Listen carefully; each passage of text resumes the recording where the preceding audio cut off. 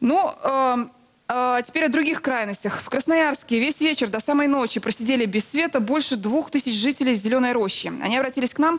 Такое, говорят, у них повторяется едва ли не каждую неделю. А вот еще какие адреса называют наши зрители. Они пишут: свет вырубается на Красрабе 2 вечера подряд, ежедневно на Лазо, на Урицкого сегодня с 9 утра до полудня, а еще Естинская, Мутызалки, Семафорная. Влада Копыловская разбиралась в ситуации и пришла к неутешительным выводам.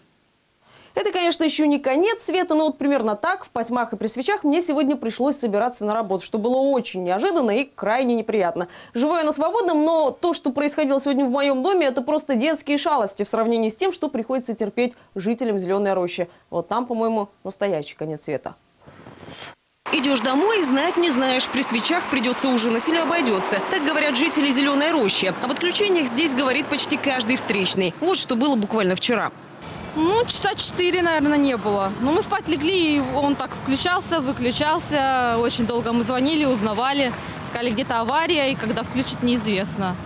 Не предупредили ничего. А часто вообще бывает? Очень часто. То есть, если бы, раза 2-3 в неделю точно отключают. Мы год здесь живем, и весь год вот так.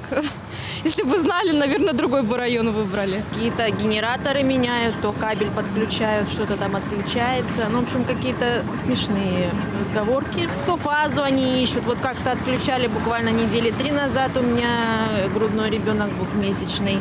Мой врач пришел, и у нас с 9 утра до 3 дня не было света. Вот и представьте, ни батареи, ничего. Мы разузнали, авария произошла на одном из распределительных пунктов. Он в ведении сетевой компании МРСК. Точную причину ее специалисты пока назвать не берутся. Но, говорят, возможно, дело в превышении нагрузки. Каких-то особенных проблем с сетями в Советском районе, уверяют в МРСК, нет. Возможно, сыграл тот фактор, что отключили свет в пиковое время, когда все уже дома, но пока еще никто не спит. В целом, говорят энергетики, ситуация в Зеленой Роще как и везде. Вот по данным Департамента горхозяйства за прошлый год. Больше 1000 аварийных отключений и 171 тысяча обращений от жителей. Вот что по этому поводу говорят энергетики.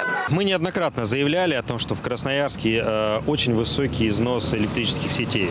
70-80% износ сетей. В Красноярском крае на сегодняшний момент не хватает серьезного финансирования. Действительно, глобального серьезного финансирования. 12 миллиардов рублей, это даже не миллионы рублей.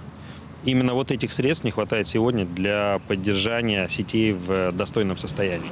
Это за 3 года. То есть денег, которые не вложены в сети, на сегодняшний момент это 12 миллиардов рублей.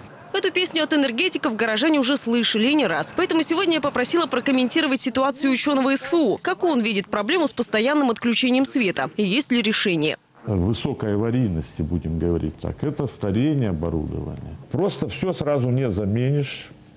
Даже если бы теоретически появились деньги, большие средства, мы могли бы все заменить сразу. Просто не заменишь физически. Это огромный объем работ. Это от 10 лет, будем говорить, и дальше. И вот еще интересно. Владимир Тремясов тоже считает, что энергетикам делать глобальный ремонт сетей не на что. Объясняет это так. МРСК обслуживает огромную территорию, в том числе села. А там потребление энергии очень низкое, и доход от них тоже невелик. А в рабочем состоянии поддерживать приходится все. И, видимо, нам нужно отнестись к этому с пониманием.